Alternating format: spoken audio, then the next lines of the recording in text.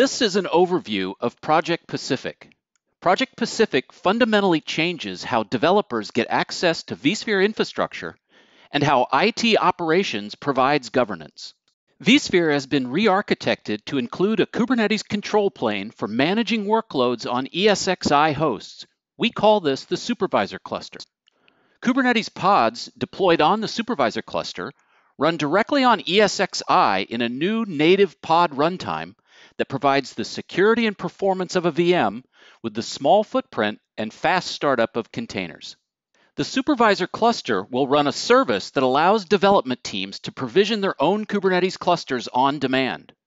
There are additional services to deploy traditional virtual machines and even third-party applications. Developers accomplish this with the same tools they use with any other Kubernetes application deployment. IT operations will continue to use the familiar vSphere client to manage the environment.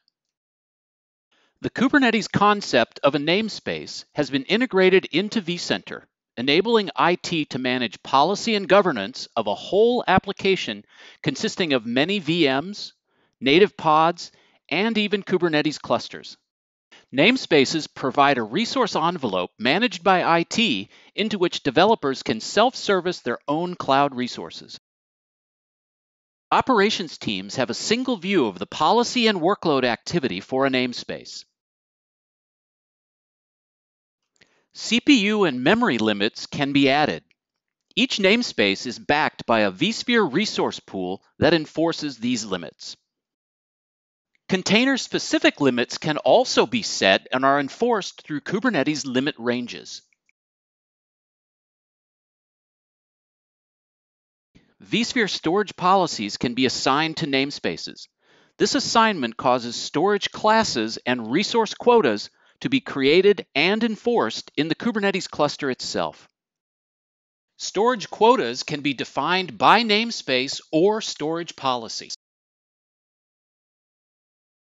Finally, the operations team provides access to the cluster through the namespace, and developers access the namespace by downloading the upstream Kubernetes CLI and API tools.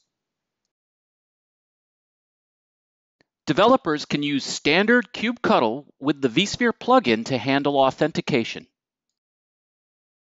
The login command also builds the Kubernetes config file that provides appropriate access to the cluster. Creating clusters with the vSphere Kubernetes service is done through applying a simple declarative specification file. ESXi native pods and even virtual machines can be deployed in the same way. Real-time information through the vSphere client is available in new Kubernetes cluster pages. ESXi native pods details are available as well. And of course, VM information in the same inventory.